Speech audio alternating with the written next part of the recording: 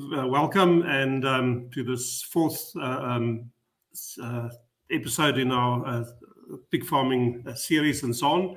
If you've missed the first three, go to our YouTube channel, Training for Farmers YouTube channel, and yes, and catch up with what we've done so far. Now, today we're doing pig manure asset or liability. Basically, can you turn it into money, or is it just a big problem? And this is, I must say, is one of my favorite topics, and so on. I've always said, I think there's more money to be made in pig shit than in pigs, especially as the feed prices and costs are at the moment. But yeah, without any further ado, let's make a start. Sorry. Stream. There we go. Okay, so yeah, we can either see.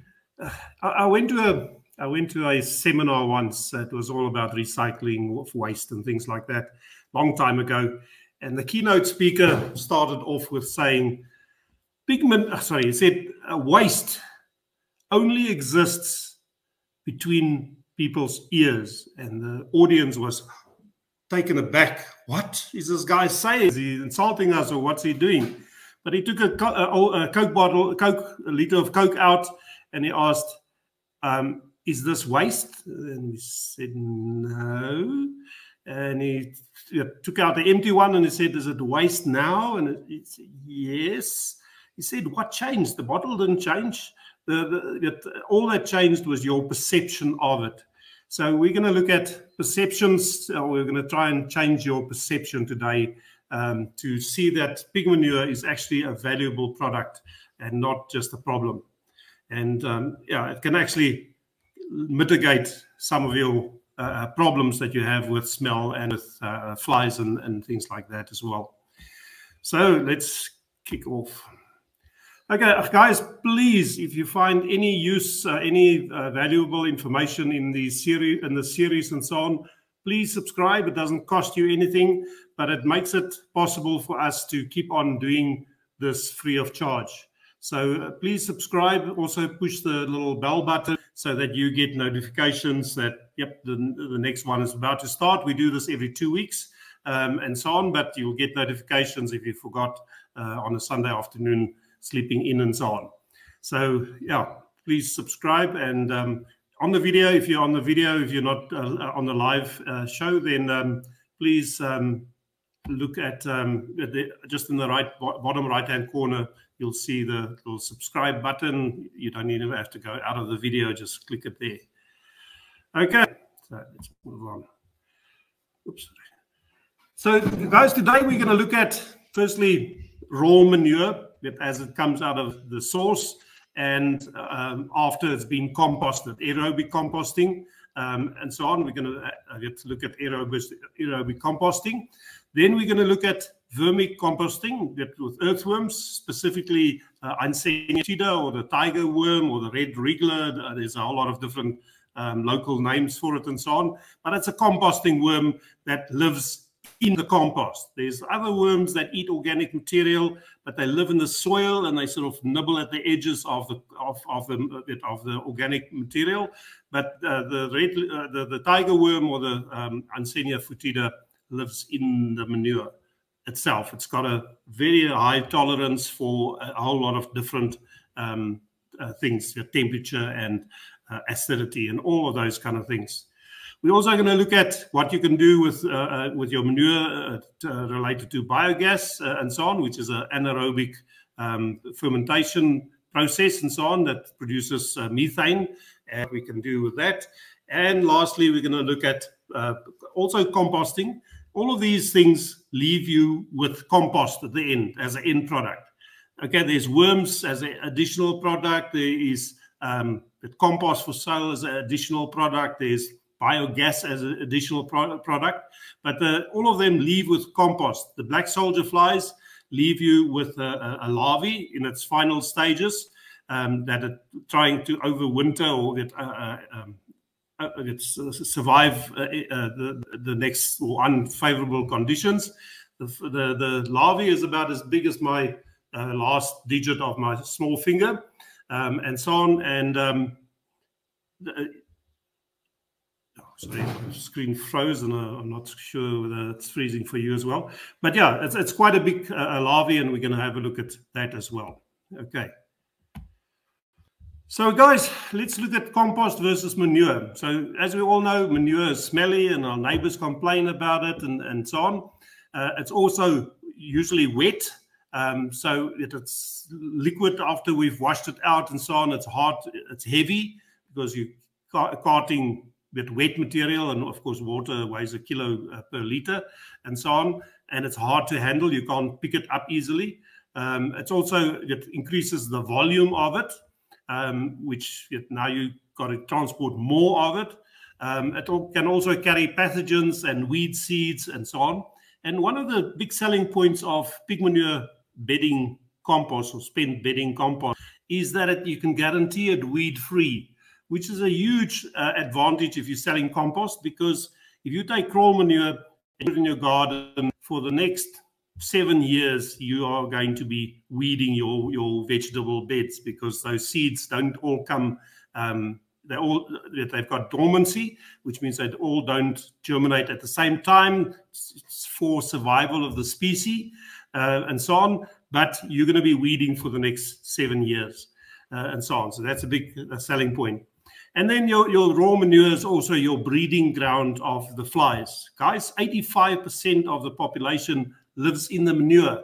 The adults that you see is 15% of the total population, but we'll talk more about that. And then you lose nutrients with, so the nitrogen is a very funny substance. It's only a liquid at minus 174 degrees Celsius or something like that. If you ever did AI and you look at liquid nitrogen and so on, that you use in AI to freeze semen, that's the only way it's in liquid. So it usually goes from a solid to a gas. So we lose a lot of nitrogen into the atmosphere where it came from originally. 78% of the air around you is nitrogen, but it's not in the form that plants can eat. Okay, so compost, on the other hand, it's much less offensive. If you use sawdust as your bedding, even straw and so on, it smells like a pine forest. It's sort of if you ever walked under a thick forest in Neisner or in a rainforest and so on, that musky smell of the forest, that's what it smells like. It does not smell like pig poos and so on. Also, with your compost, the one big thing that it brings is it absorbs or it sucks up moisture. So now you've got a semi-solid which you can scoop up in a spade and put into a wheelbarrow and so on. And so it's less water, and so then creates heat when you start composting it. And of course, because of the extreme heat that goes up to 70 degrees Celsius, you need to add more water to it. But you can use your wastewater. We'll discuss that a bit later. Then, so your solids, handling manure as a solid on a small piggery, I'm not talking 600 and 500 sow units and so on. But if you got 20, 30, 40, even 50 sows, handling it as a solid is much easier. Then, of course, the volume, when you mix it with pig manure and the sawdust, it holds its volume, which is a good thing if you're selling compost. But if you use straw, if you start with 2 cubic meters, by the time it's finally ready to sell, it will reduce in volume by about half. But as I said, sawdust does not shrink, it does not disappear on you and so on. So that could be an advantage or disadvantage depending on what you want to do with the end product. And then, as I said, the temperatures in your compost goes up to 70 degrees Celsius. Now, that's hotter than your hot water cylinder. House's hot water cylinder, they usually set at 60 degrees, and but you're not going to run a bath of hot water and climb into it. It's going to burn the heck out of you. So 70 degrees is well with that. I've stuck my hand in sort of up to the end of my wrist, and I couldn't keep it there for more than a second without burning badly. And so on. Okay, so also the nitrogen is less, but in a more stable form. As I said, 78% of the atmosphere is nitrogen, but it's not in a form that plants can eat. So after being composted, there's less nitrogen, but the nitrogen that's in there is in the form that plants can utilize, and so on. Then if you have a fly problem, that temperature, 70 degrees, fries them. So they either clout and the birds pick them up, or they just cook to death, and so on. In the mornings, if I get to my piggery, it's like a cloud of birds taking off when people arrive first thing in the morning. In the evenings, the guinea fowls guinea fowl is about 50 of them that come to the manure pile to come and eat the larvae of the flies that's trying to escape the heat in the compost heap and so on. So yeah, nutrients are more stable. And guys, the main thing in Botswana, we've got, well, a big part of the Central Kalahari, if you want to call it that, but it's sandy. It's either sandy or rocky or heavy clay, but all of those lack one thing, and that is organic material. Organic material holds moisture in the ground. It makes better root penetration, better water penetration, so it doesn't just run off the clay, and in the sand it just doesn't go 50 foot down to the water table. The organic material is the stuff that holds the water in the soil. So compost, definitely a huge upgrade from raw.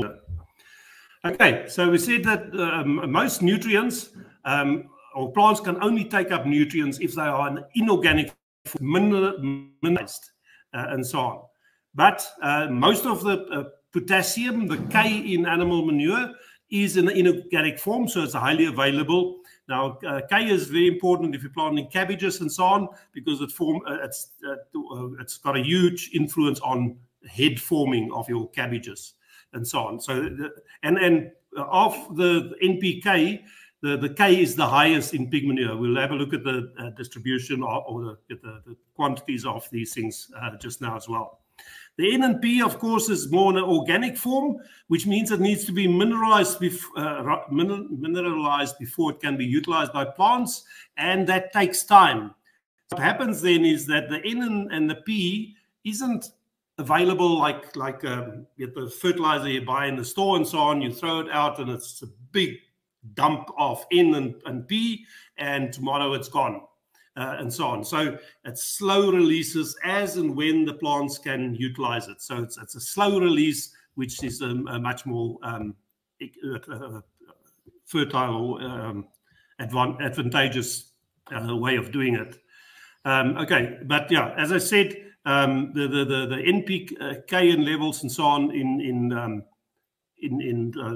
compost is high, in pig manure is high, and so on. But it's also got sulfur and zinc and calcium, magnesium, all the trace elements and macro elements like calcium and magnesium as well, that I know because we add a hell of a lot of dicalcium phosphate. So phosphate and calcium, of course, those things are in there a lot.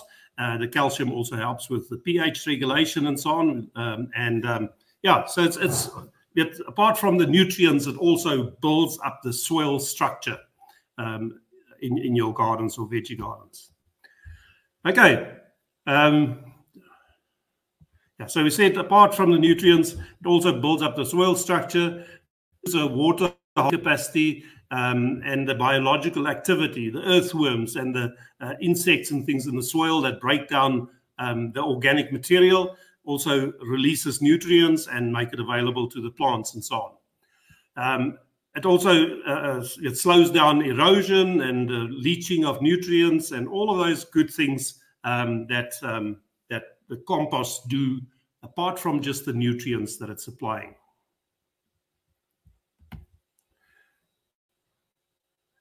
Okay, so we said that the compost adds, or the manure and the compost and the bedding adds carbon to the soil. Now, we all know, we've all heard about the global warming and carbon sequestration and so on. But they reckon that you can plant forests and all those things, but if every acre of the earth that is currently, just the currently utilized land that is being cultivated, if that land can raise its carbon content by 1%, then global warming is gone overnight, just by 1%. With a cover crop, if you're adding compost, you're doing that already. But if you can do green fertilizer, you plant a legume, you plow it in, and it builds up organic material in the soil. But yeah, so it holds water, and it gives you money in your pocket as well. Okay, so here's an analysis that I got of an Australian publication. So they've taken pig manure bedding from pigs, different kinds of bedding. So they used rice hulls. Here in Botswana, they even use the hulls from sunflower, which is absolutely bloody useless because it does not absorb any moisture. And that's one of the main things I want from a bedding material, to give the pigs a drier something to lie on.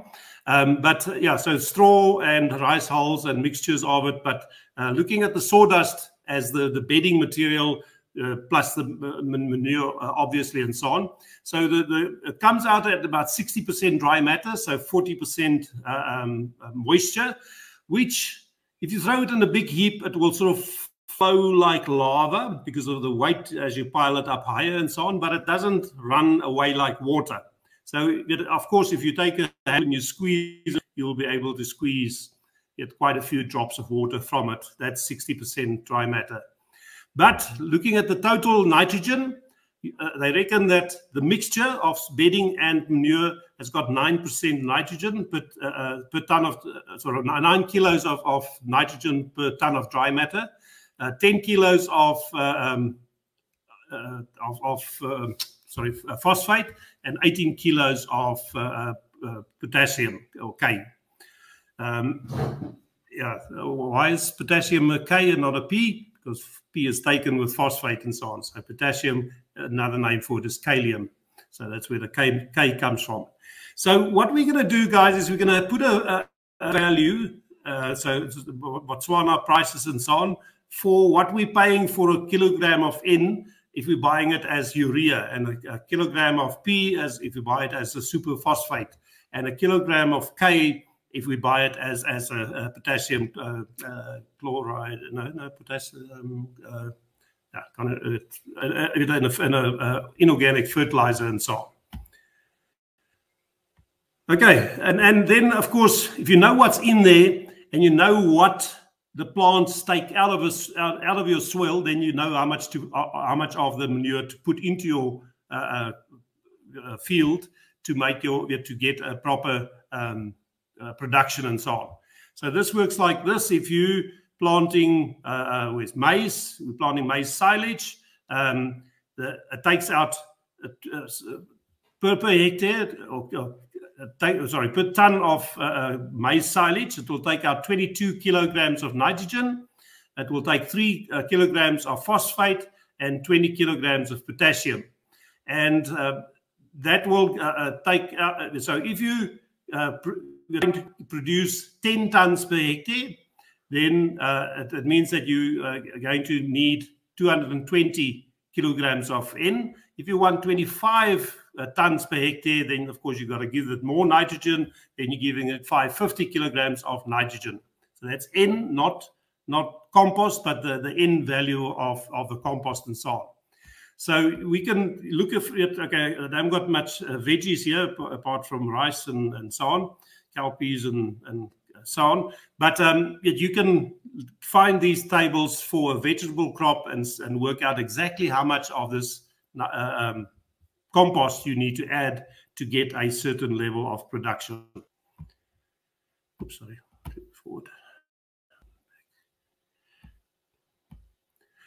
Okay, so in Botswana we pay 390 pula for a 50 kilogram bag, and there's 46% nitrogen in it, or 460 grams per kilogram of nitrogen in it, and so on. Potassium sulfate, we pay 670 kilogram for a 760 for a 50 kilogram bag, and there's only 53% potassium in the bag.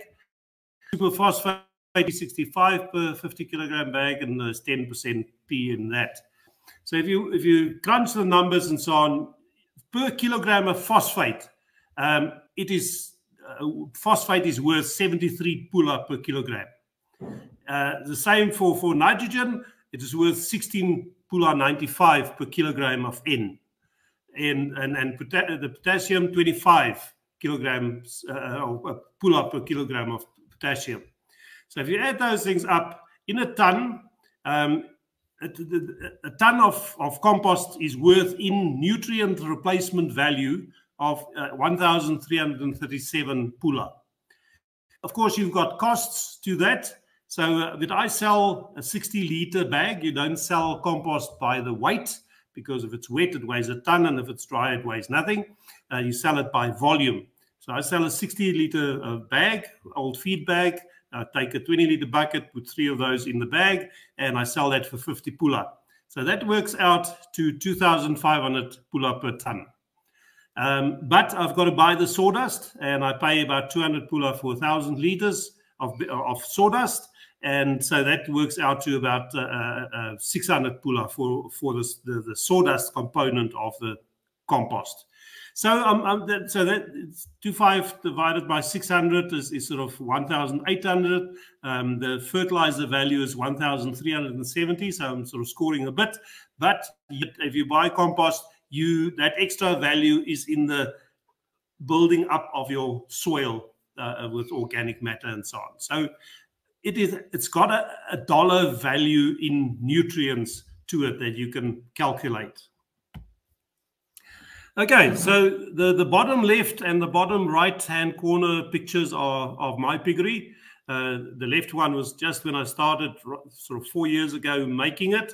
You can see there's a sprinkler at the top that I wetted, because if you look at that top middle picture and so on, in the mornings or on a cold morning, the steam, especially when you've just turned it, the steam bellows out of it. So when it's steaming, of course, it's losing moisture, and you've got to add moisture to it, otherwise the process stopped, and so on. So you've got to add moisture to it to keep the process going. So the heap here on the right-hand corner is about 50 meters long, and me and my business partner jumped in there and turned sort of up to halfway, because I wanted to see what's in the middle and so on. So guys, what's happening here is that the outside bit gets enough oxygen. When you've turned it, it can breathe, it needs oxygen, and it needs moisture. Otherwise, it stops. So the outside bit of the heap breathes and so on, but the inside bit gets enough oxygen. So it sort of, once the outside bit has used up all the oxygen, the process stops. Then you've got to aerate it. You've got to turn it again. So when we turn it, we would scoop the outside layer and throw it on the ground first. And so when we get to the middle, that goes on top. So we're actually turning the heap inside out, not just moving it 1 meter to the left. So all you want to do is pick it up and throw it 1 meter to the left. We do that with 2 guys with a shovel on each side. And that was sort of about 20 meters and so on. We did that in just under, well, about a half an hour between the 2 of us. So it can be done by hand. Of course, in a big industrial setup like on the top left-hand corner there, they've got machines doing that and so on. But guys, it is worth good money. And if you utilize it for your own vegetable production, actually getting more than selling the compost and so on. It's more worth to you if you turn it into vegetables than to selling it by the bag. Okay, so at my piggery, we pick up the bedding and the poos by spade and into a wheelbarrow, and we put it in the compost heaps. But there's always a little bit left. We wash that out. It runs through an open drain, like at the bottom right-hand corner. So the 2 pictures on the right is my piggery. That's my sump where the effluent goes into, or the liquid. And so it runs into that first chamber on the top picture in the right-hand side. It runs into there. Then it overflows into the front on the left, and then overflows to the one on the far end, and then out to a earth sedimentation area on the ground, and so on. But guys, with other ways of doing it is on a bigger scale. If you look at the other 2 pictures there, the big bunkers, But the same thing. Guys, the good thing about pig poos is it's got the good sense of sinking. Cow poo and so on floats. If you go to an effluent pond on a dairy farm, you'll see there's about a foot thick crust. You can actually walk on it because the fiber, the methane lifts, it binds to the fiber, lifts it up, and it floats on top. Pig manure sinks, and we use that to separate most of the solids out of the manure to get rid of some of the water and handle it again as a semi-dry material. So as it goes into the next compartment further on, you can look at that picture in the middle top. You can see the organic or the solid part gets less and less, and more a bigger percentage of it turns in, but is just brown water then, and so on. Okay, so right in the beginning, in the first year that I was here, I came in February, and it was a drought year. We didn't get any rain. We got rain a little bit New Year's Day, and we got some on my birthday on the 8th of April. The rest of the rainy season, we got absolutely nothing. So, and we had a few pigs. So I started with three drum compartments, and it worked well for the first year until our numbers picked up and the rainy season came. And then, of course, it flooded out. So then we built a bigger concrete one that we just looked at. But when we cleaned those drums out the first time, guys, number one there, so that's where the effluent runs in first. The stuff that came out there was a bit like oats porridge. So it's sort of coarser material. You can look at a picture there. It sort of looks like, well, it looks like sawdust and husks of the maize and things like that. But it's sort of got a crumbly, coarse texture. The second compartment, so it sinks, the solids sink out, so then it overflows into the second compartment. That compartment, the stuff that came out there was like an oil slick. It's very fine particles, and if you've rubbed it in between your fingers, it felt like a thick, smooth oil slick, and so on. It's the best I can come up with a description. The third compartment, guys, was just brown water, and that we pumped. I have a little submersible pump that runs off a tractor battery, and we pump that to wet the compost heaps. But it comes out as water. So we can separate quite a bit of the solids off and put that, when you clean that out, eventually you put it back in the compost as well. So you're not losing any of your nutrients, you're capturing it to make your compost better. The second way, and I did this, you see that picture in the bottom right-hand corner, that's three compartments. At the bottom is a tank, at the top is a lid, and it's a household worm composting bin.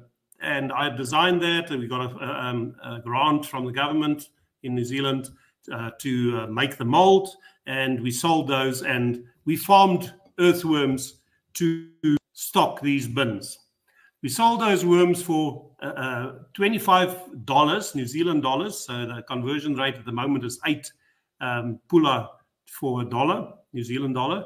So it's 100 pula, sorry, $100 a kilogram. We sold it in 250 grams to stock one of those bins, and so on.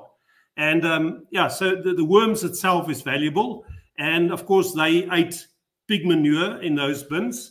But of course, that's all right for your vegetable peelings in your kitchen, and a bit of paper and tissues, those kind of things can all go in there. Your tea bags and all of those kind of things can go into a small thing like that. But when you've got a piggery and you need to move large volumes, then you can do systems like the bottom other two pictures at the bottom, where you can do it on a bigger scale. Now, you don't need to cover it with you need to cover it, but you need to let water through. So the old Hessian underlay from carpets, these days it's a sort of a synthetic material. The old days were the best when they ripped those out to put new carpets in. I used to pick those up from the carpet companies and put that over my compost and so on. And so you want water to go through, of course, to keep them moist. For the earthworms, their bedding needs to be, if you take a handful and you squeeze as hard as you can, there must just be a little droplet forming at the bottom of your fist. That is the moisture content they want. They don't want it drier or wetter than that. But so you need to add water. So don't cut the rain off with a waterproof covering and so on. Or you can just put shade cloth. Of course, the worms do not like sunlight. And that's how we separate them from the compost. When we want to sell the worms, we make little pyramids. It's sort of 6 or 8 around the table. And then on a bright sunny day, then we take sort of the outside inch off, throw it in a different container, and then they dig. Now you've exposed them to sunlight again, and then they dig deeper in. And you keep on taking the outside off until you, with a little bundle of wriggling worms right at the bottom of that pile. But you keep on going around the table to do one, do next. So you keep on going in a circle, and you end up with a kilo or so of worms at the bottom of it. Now, of course, these worms are bisexual, they're hermaphrodite, so they've got male and female parts, but they cannot fertilize themselves. So the two worms knot together like that, and they swap semen from one to the other, and then they form like a thick jelly around that part where the eggs was exchanged, and then they move out of that jelly, and it leaves behind a little capsule. Looks like a little grain of rice. It is sort of yellow when it's fresh, turns darker and darker, and after it's hatched, it's sort of black. In that capsule, there's between 2 and 20, but sort of average 5, 6 little worms, and they grow up. Now, these worms, the botanical or the biological name is Einsenia foetida. Foetida as in fetid. Fetid means stinky, shitty, smelly. So they produce a chemical that if you hurt them, if you squeeze them like that, there's a droplet of this yellow fluid that comes out. And it's if you're a predator, if you're trying to eat it, then it would be very unpalatable and it spit you out. My son had an axolot. It's a sort of like a lizard, but it's got gills and it can live under the water, but it's got to come up to breathe, and it eats earthworms. And anyway, we threw one of these worms in the tank, and he grabbed it, and then he went, pooh! He spit it out as if he's disgusted. Ah, jeez, what are you feeding me now? I hated the taste of it and so on. So birds and things don't eat them. And so on. So you don't have to worry about birds eating all your worms and so on. But guys, the thing is about worms, composting, it adds value. Now, what I did with the compost and so on, after I've taken the worms out, I made it into a tea. I put 20 liters or 20-liter volume of that vermicast in a 200-liter drum, filled it up with water, stirred it, then poured it through a sieve. So all the coarser bits I just put back into the heaps and so on. Now I've got a dark brown liquid. I put it in 2-liter milk bottles, took it to the farm,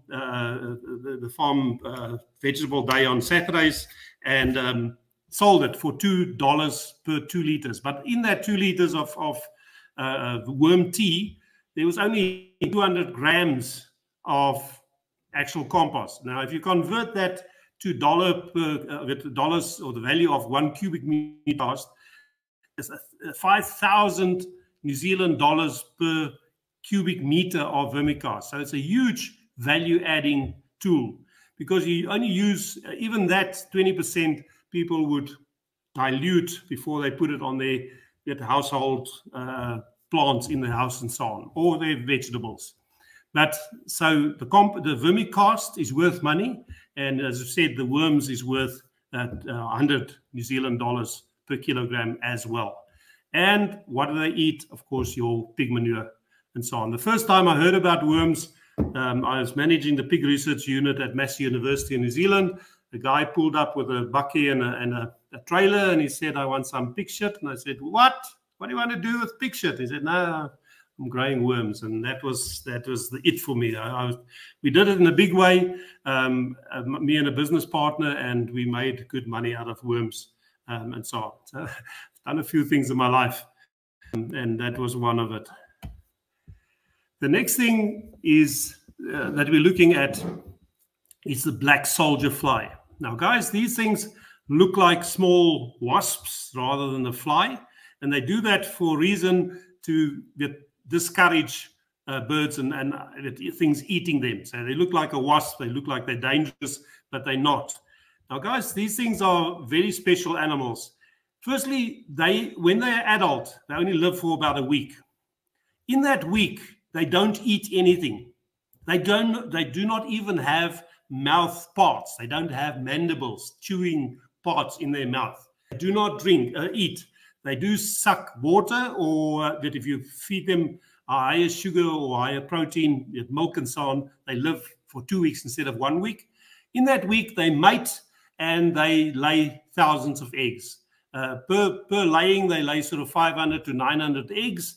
And within a month, that egg, which is like eighth of a rice kernel, turns into a larvae the size of my finger's last digit there.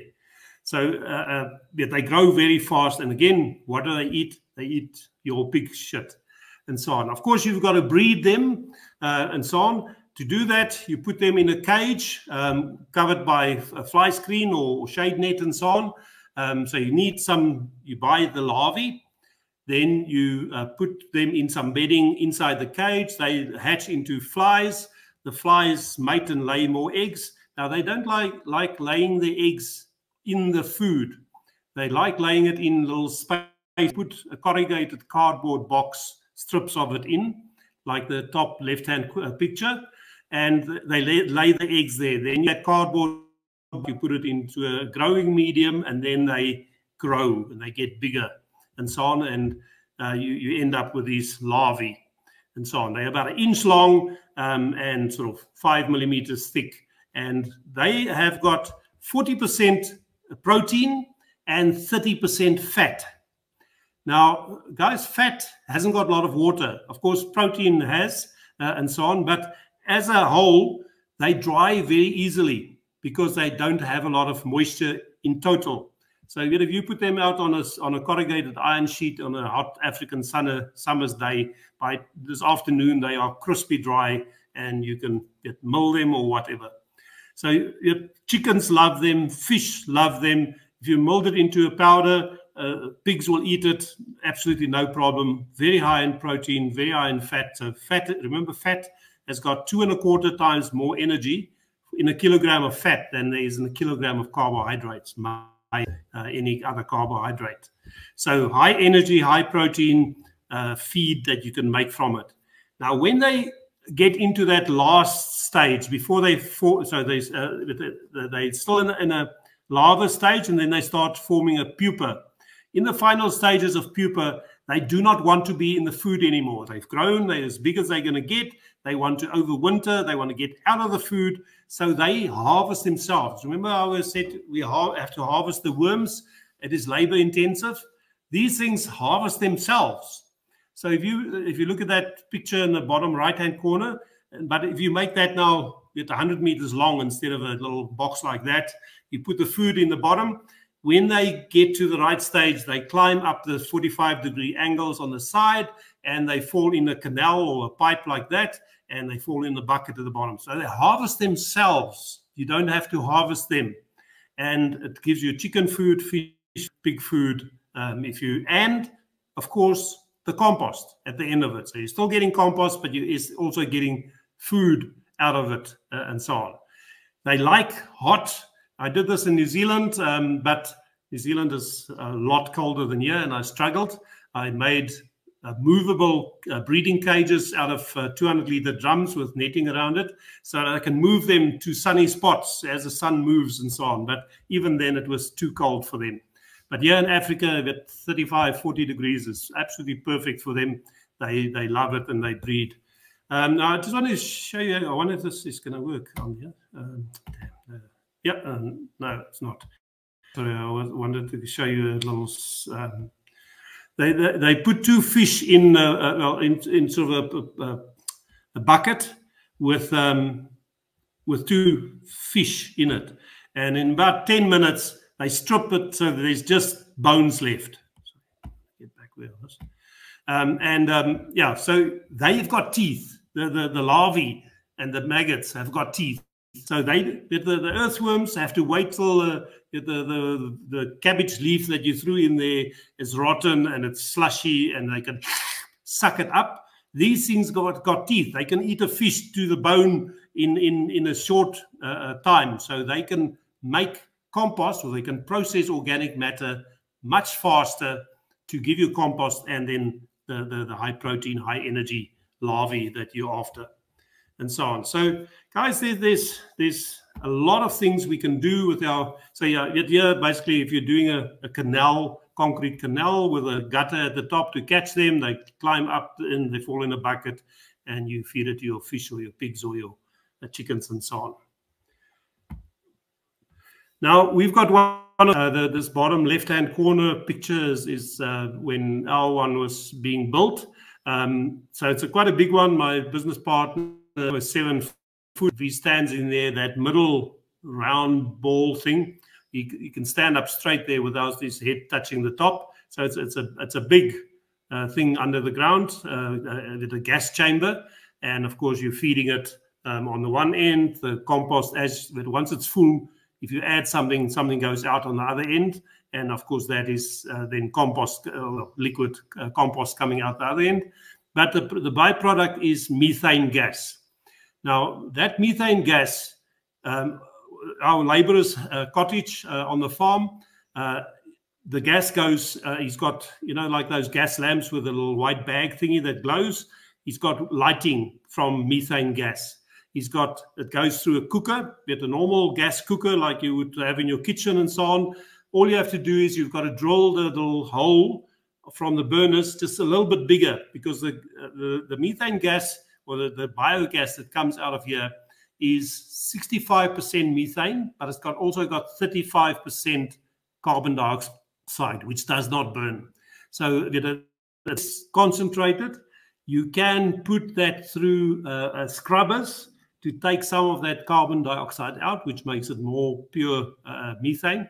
But even with that biogas, you can cook, you can have lighting, you can even run a petrol generator from it.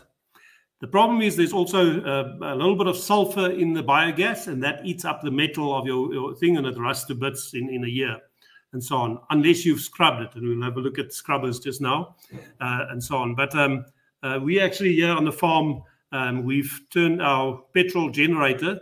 Okay, we don't run it on methane, we run it on normal LPG gas that you get from it in canisters and so on. All we do is we take for pollution wise, they take the exhaust gases and they put it through the system again, and we pull that little pipe out, connect the gas in there, and put on petrol, then turn it into gas, and then the generator runs on normal gas from a cylinder, and so on. So you can do the same with your methane gas. So but guys, these things are huge. They're expensive. You've got to dig a hole. You've got to build this thing in a circle, which is not easy, and so on. But that's one way of doing it. Now, even that size is nowhere near enough, even for a 25 sow piggery. They reckon that a 25 sow piggery can run a small town in its needs in biogas and so on. So we were feeding this our one with cow manure from our cows and not the pigs. But it could be done, put it that way. Okay, now the other way to do it, which you don't have to dig a big hole and so on, okay, smaller quantities and so on, but it can still produce enough gas to run a generator, to produce electricity, to heat your piglets or your laborers' houses and so on. So these are IBCs, international bulk containers. They're 1,000 liters and so on. You need to paint them black because, as I said, again, your biogas thing is also the hotter the better. The hotter it is, the better, faster it works, and so on. That's why you need to paint it black, because all know that black cars is a lot hotter inside than a white car, and so on. But so with this one on the left, the gas gets tapped off and it gets caught up in tubes and so on. The one on the right is a floating chamber, so it's two of those. So you put the one crate on top so that the top one doesn't fall around. But these things actually, two of them fit inside each other. So the bottom one has got the top cut off. The top one is upside down with its top cut off is upside down. So the opening is the bottom. So the bottom one is filled with your biomass, your pig manure, of your cow and water mixture. And as the gas form, it pushes the top one up until you've got a cubic meter of it, and then you tap it off. And you can use a compressor and pump it into a tire. You can carry that tire a kilometer into the veld there with your generator, and you can run a generator and weld or whatever you want to do out there without any electricity and so on, and without any petrol usage. So guys, biogas is a very viable option and so on. Yet here in Botswana, we don't have any electricity at our piggery. We use hot boxes and so on, which we will look at in another show and so on. But if you've got biogas, you can make heat. You can heat up your piggies and so on. Okay, so guys, please subscribe. If you found anything useful out of this video, please push that subscribe button. It doesn't cost you anything, but it makes it possible for us to keep on doing this.